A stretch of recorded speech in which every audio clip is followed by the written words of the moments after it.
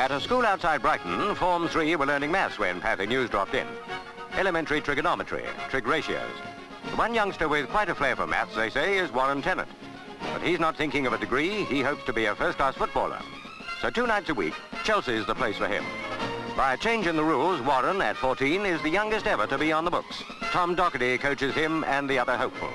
Tonight, lads, we're going to demonstrate the throw-in. We'll make sure, and practice this movement, that both your hands are cupped behind the ball, both feet on the ground, behind the line. The ball must be propelled from behind the head onto the field of play to one of your inside forwards.